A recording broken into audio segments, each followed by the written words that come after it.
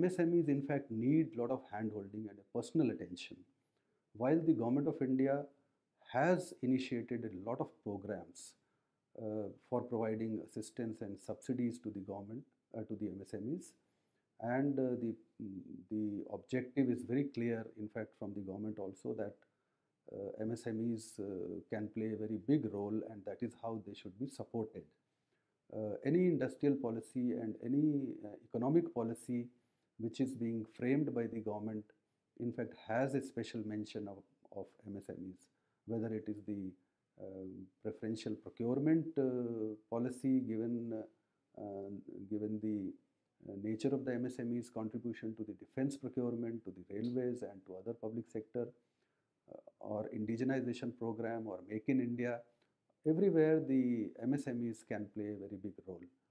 And that is how, in fact, we give a lot of importance to the development and growth of the MSME sector.